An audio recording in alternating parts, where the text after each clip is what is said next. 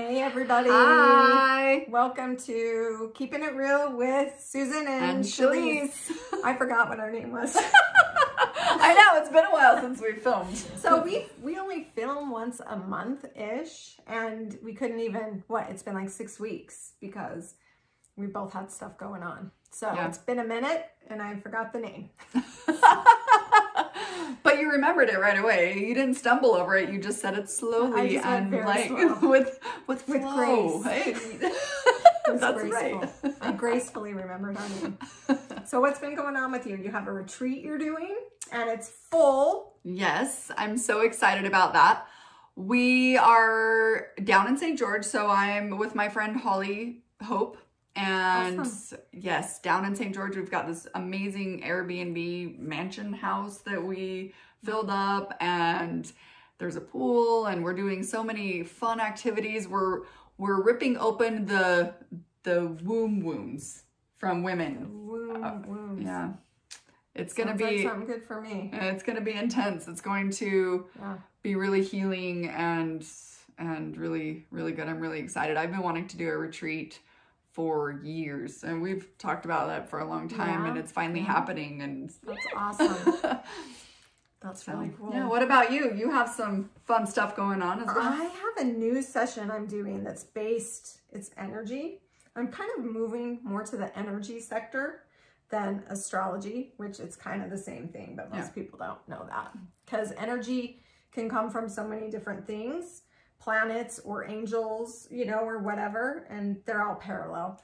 So I'm doing this new session where I guide people through their energies. They have to buy 3 sessions, and they have to do them like every 2 to 4 weeks. And then they can keep, after that, they can keep getting it. What I'm doing is though, I'm grandfathering them in, which I'm stupid. I thought about this, and I kept thinking, I don't know if I'm comfortable with it. And for $55 an hour. Wow. And as long as you have a session after the first 3, within 3 months, you get to keep that price. And I'll tell you what, they take me right now about an hour and a half-ish of preparation, and then an hour and a half-ish after, and then the session itself. So it's like 4 hours. Wow. And yeah, that price is ridiculous. Yeah. But that's like, I always go. I always think, well, I just won't take as much time. And then you do. So if you book by the end of April, you get that $55 an hour. And the energies, I mean, you know, how many times do we have up days and down days and medium days, and they're always changing. So what's been really cool is I'm guiding people through that. Nice. Because in my life, tell me how you are. So when you make when I've made decisions in my life that someone told me to do or pushed me, I've regretted them. Those are the decisions I regret. When I'm actually like thinking about my own stuff and making my own decisions, I've never regretted those. Even if they've turned out horribly, it was still solely based on me. So that's, I'm kind of transferring to that. Instead of, I feel like with my clients, how long have I been talking? A long time. I give them this awesome session. These are the energies that are happening. This. Bye. Good luck. And then, and so I feel like I'm just dropping them off on the sidewalk. See ya. Good luck in life. And I don't want to do that anymore. I want everyone on this planet to be happy and healthy, and because as we do that, like your retreat, you're helping people, you know? Yeah. That's my goal. So that we're all kind, loving souls. Well, and we all have so much stuff that we're working on, and everything, and some are more intense than others at times, and some are, you know, just their daily stuff. It's okay.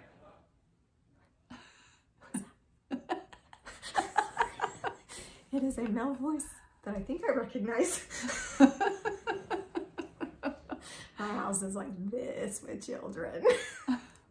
Anyway, go on. No, you're fine. I really don't know who's here. Do you want to find out? No, let's just keep going. Okay. See, these are the fun parts of our show that, you know, we just let keep going. Maybe. So anyway. Yes. You're going to hear me belt out in a second. Be quiet. Okay, go ahead. Yes. Okay, so yeah, what was I? Oh, you're talking about healing. We all go through stuff, and yeah, we're all going through something. You know, so I work for a chiropractor right now who is the most magical chiropractor I've ever been to. I've been through a lot, and that's cool. Even though obviously my healing is a slow process, it's really been helping physically for me and mentally too, because, you know, when you're in pain, we were just talking about this, when you're in pain, everything else is crap. Yeah, very true. There's not patience, you're grumpy and you react to things very differently. Yeah. So it's really cool that I get to help people too, because I'm not just behind a desk. Like, I get to go and be part of their physical therapy process that they go through as well. And so that's awesome. It's been really cool, and I love it. And it's helping me because part of the perks of working there is that I get to be worked on myself all the time. And so he's not only, you know, just adjusting me, he also is putting me on like a workout routine to help strengthen me from like the ground up, like a slow process. Yeah. But I've been losing weight, I've been losing inches, I've been like feeling better. And even though like it's not gone, because you look sick in that shirt. Oh, thank you. I was like telling her earlier, wow, that's a good one. But yeah, so it's been really cool. So I get to have that hands-on thing. But one of our patients came in yesterday and was saying that, you know, she's older, and she's like, you know, what does older mean to you? She's in her like 70s. Okay. Like, that could be me. She said maybe 60s, 70s. But she was saying, you know, she feels really blessed because even though she has things that have happened in her life, she's never had to really deal with extremes. And my coworker and I looked at her and we were like, you are very blessed. Like, I'm all, huh. And we just kind of sat there and nodded like, how would it be? Yeah. I've heard there are people like that in the world. Yeah. I just haven't seen it with me. And I mean, she has her things. Like, it's not like her life is perfect, but it definitely is. I was just like, huh, that's really something to be grateful for. And she was, which was nice to see, because, you know, sometimes people can take that and know that they have that though, because they've never had different. That's what I see a lot in people and clients, is like, they don't stop, and maybe I don't either, and really take an inventory of what life is for them and me, and what there is to be grateful for. And honestly, there are things I'm not grateful for, and I don't have to be. So, you know, I think that's a good thing. So take a couple minutes, press pause, and do a quick inventory of your life. Like, what are you grateful for? What do you have? What are the blessings you've been given that you feel are blessings? You know, not what you're told are your blessings.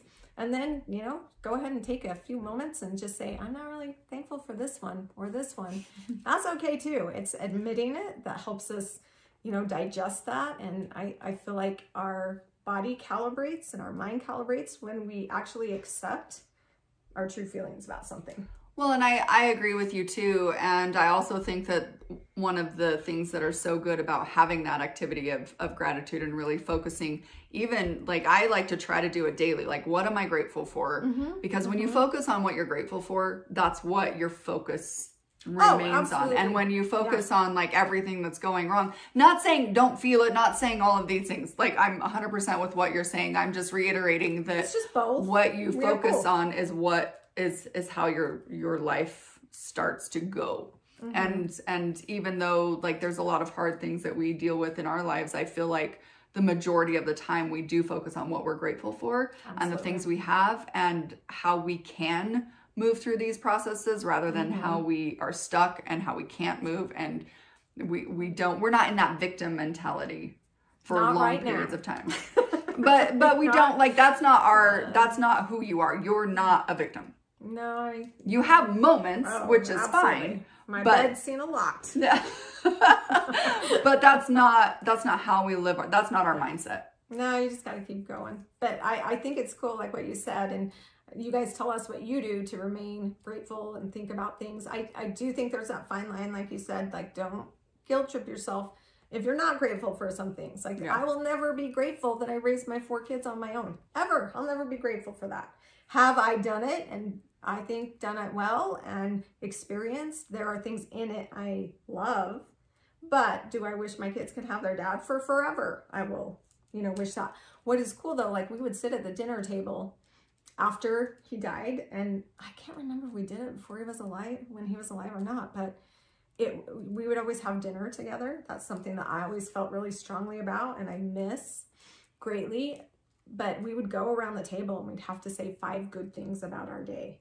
And, they couldn't be, I liked gym, I liked history. I was like, nope, that's the same thing. Yeah. I liked school, which they never said history. They said gym.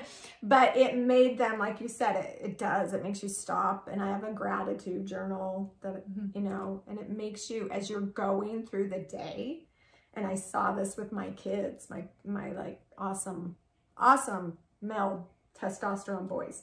They would stop and say to themselves, ooh, I can use that at dinner. Nice. And when you're not focusing on that kind of stuff daily, like you said, a lot of those things slip by. Yeah.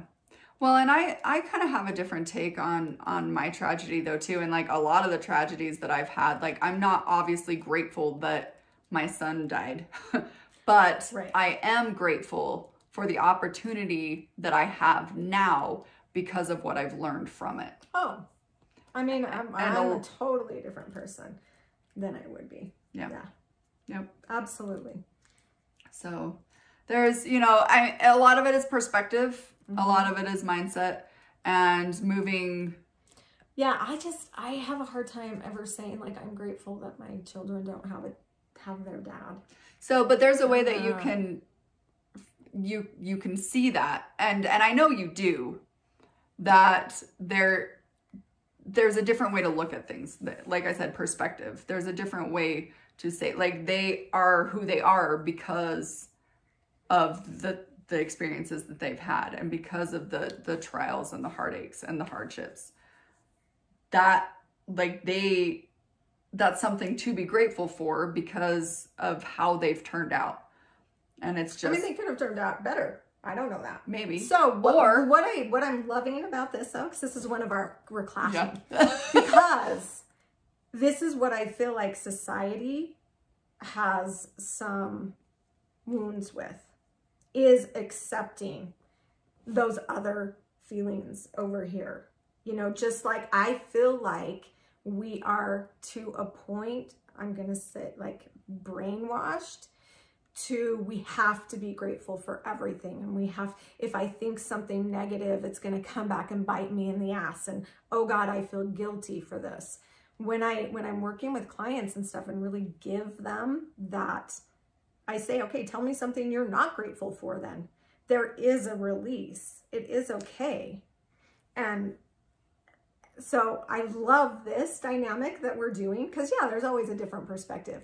But being able to say like, I don't like that. I'm never gonna like that is a very freeing thing inside of me as well.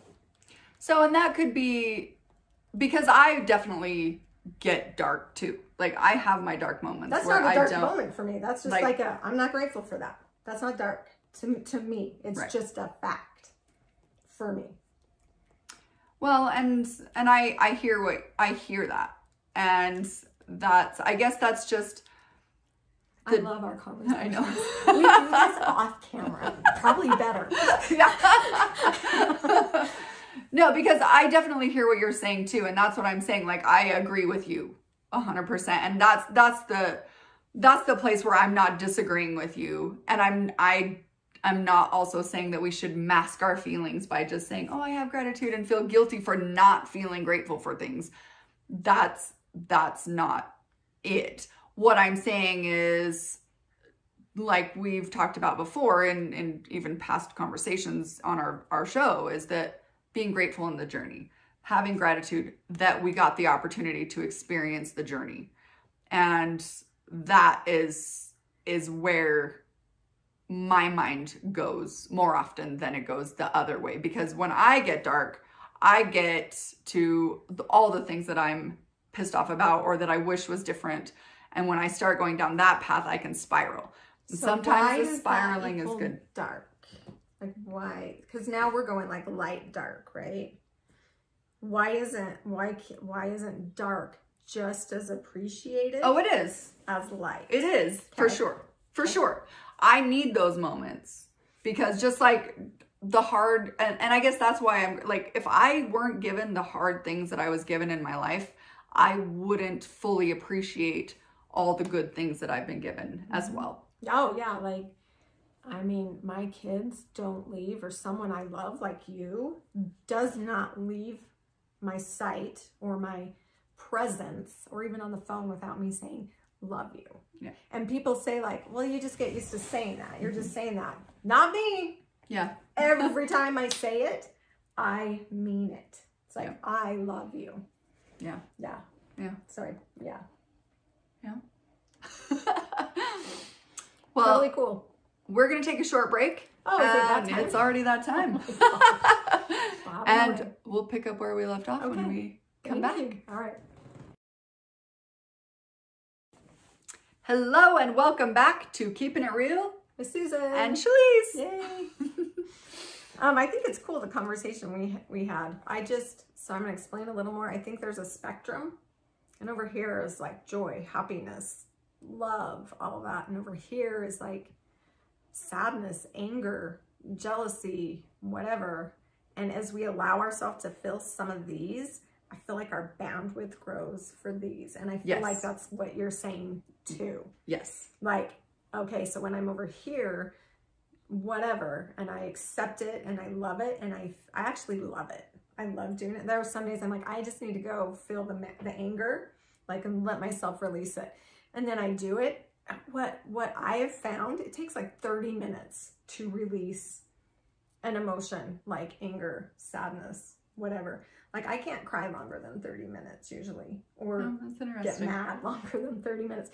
But as I do that, then when I'm done, I am like clear over here. Yeah. With, oh, but I have this, or I have this. Yeah. And I'm mad about this, but it taught me this. Yeah. So I see the width of like these going up. What I do notice in people that don't allow themselves to do this, they suppress it. Mm-hmm. They're only like right here. Right. The ability to really feel the joy and love and happiness. It's not full. And then they go back there so much quicker. Yeah. It's that like boink, boink. What was that noise? Boink, boink.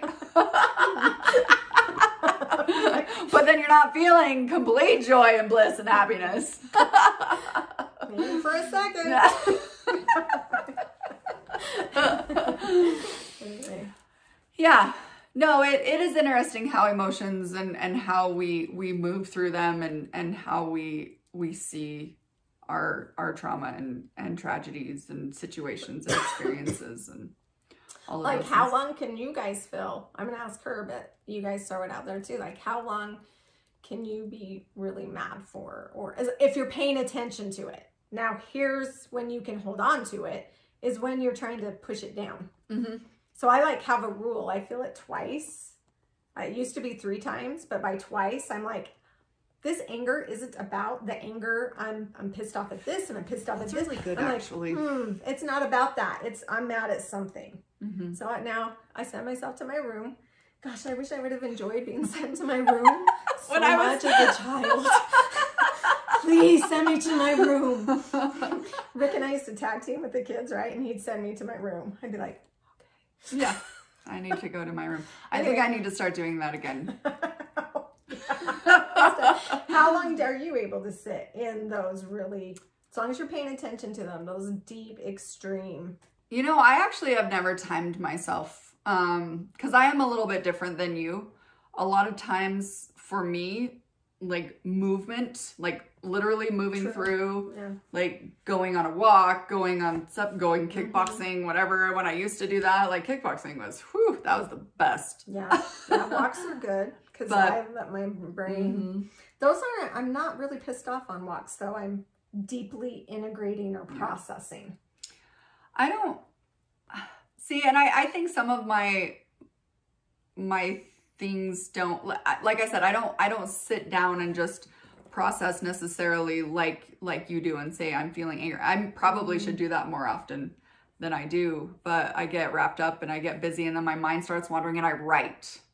Yeah, that's a good one. Yeah. And so I guess maybe that, you know, and I can sit down if I have time, but a lot of time, like last night, actually, I woke up at 1 o'clock in the morning and I couldn't stop thinking. And so I had to make notes and then I got to go, then I finally went back to bed because I'm like, this is going to leave my head if I don't stop thinking about it. And so I'm like, nope, I need to get some sleep tonight. And so I made some notes and then this morning I got up and I wrote.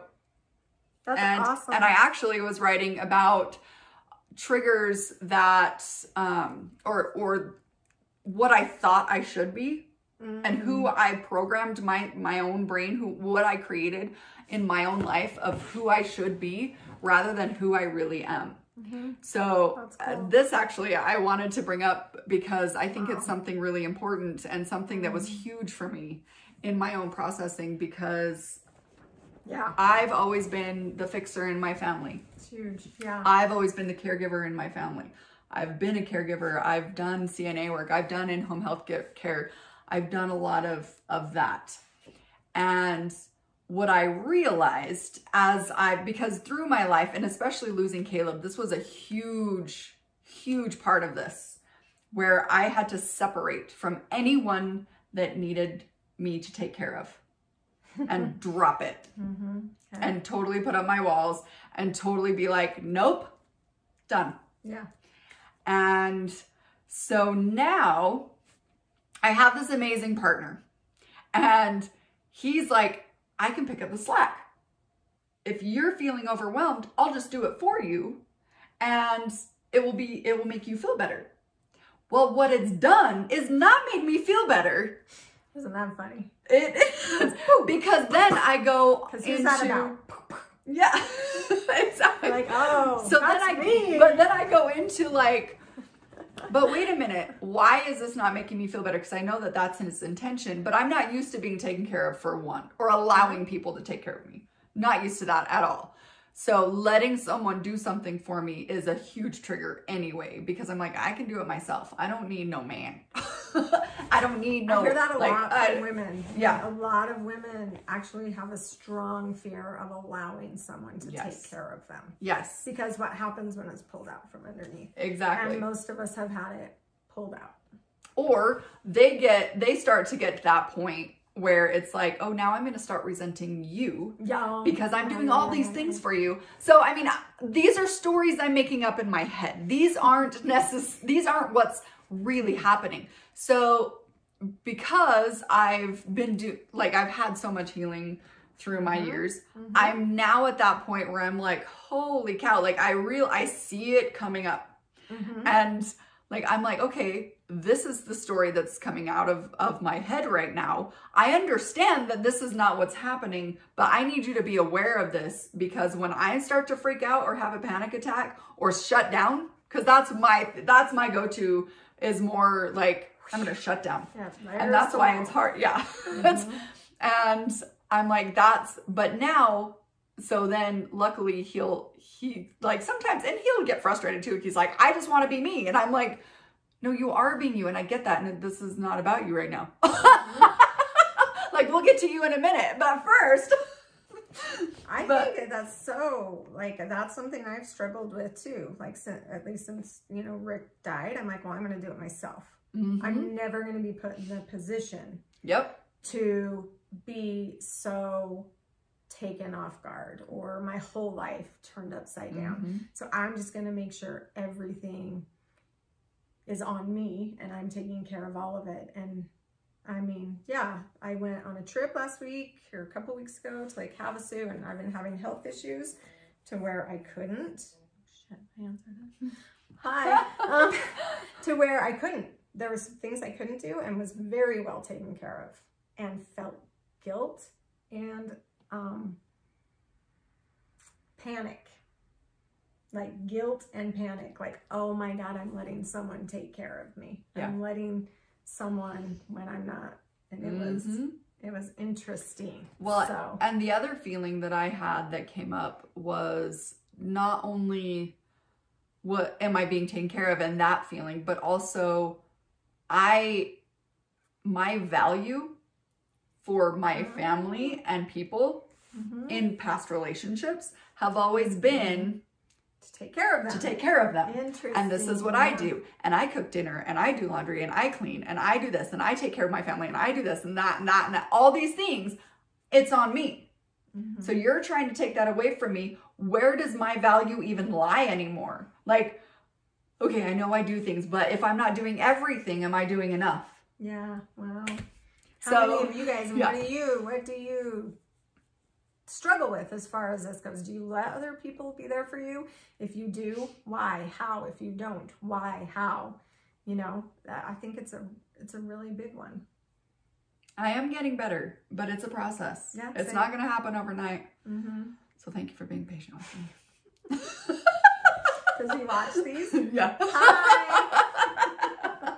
That's awesome. But I think it's good, like, especially as women. And that's one of the things. It's like we have such that maternal instinct that we feel like being taken care of sometimes is us not doing enough or not being enough, because our whole identity is wrapped around it, and it's undoing those stories and creating new ones. Well, but the first step that I find awesome in what you're saying is awareness. Yeah. And so going back to what we were saying about the feelings and the spectrum, and you've had to allow yourself to be over here to find the awareness of what's going on. Because if you don't find that, you're not able to even grow this. Yeah. Which is allowing him to do stuff for you. Exactly. Allowing, you know, dinners. I had almost every meal made for me for a week. It was awesome. Yeah. Well, and I'll come home from work now, since we're both working, and he'll already have dinner made because he gets done earlier than me. And I'm like, okay. What am I supposed to do? Yeah. But I mean, it is, like, in the moment, it's easier to accept. It's when I really sit there and be like, what is going on in my head right now? Like, why am I starting to be like, I'm not doing enough. I'm not doing enough. I'm not, am I contributing it? Am I contributing enough? Am I being a good enough woman? Am I, giving back? Because I'm all about that equal exchange of energy. And what if I'm not giving? Oh, but you know what the coolest thing is, though, is that I feel the most, which is funny why this is coming up, because I feel the most balanced and the most joy in my life that I have ever felt in my entire life. Entire life. Good. I've never been, even the bad days, I'm like, this is my new bad day. Like, that's awesome. It's like, I'm all, what is this? Yeah. Like, okay, I can just tell you I'm having a bad day and you like accept that. Like, I don't have to pretend. And it's okay. And I'm okay. I like going out. Yeah, I like going to work, and I have a boss who's like super understanding, and like we're a team at work, we're a team at home, we're like, what is happening? It's a weird feeling. Yeah, cool. That's very cool. So anyway, yeah. All right. I think this one's good. It's about emotions, and if you feel them and how you work through them, and are you even aware, or do you take the time? And if you're not, I know a couple of... They're not watching this. All right. That's true. Unless they're someone in my family who wants to be a good family member and a good support. Yeah, and yeah. I have those too. But no, I think that, if you are watching this and there are things that you're stuck at, or places that you're stuck and you want to move to the next level, then go ahead and reach out to Susan or me, and we can work through these moments. Yeah. And These sessions have been awesome because it's like I can tell people, well, this is what's going on here. Like you're a forest fire burning up and feels like shit, but you're getting rid of dead weight. So yeah, you never have to go through it again. Yeah. Great session. Yeah. I'm excited for your retreat, and you guys follow her to figure out when the next one is and go to it. Oh. I'm sure it's fabulous. Yeah, for sure. All right. Okay. Well, love you guys. Have a lovely week, and we didn't have our guest on this time, but next week our guest is coming up. So yep, we're excited. All right. Okay. Have a good one. Thanks. Mwah. Bye-bye.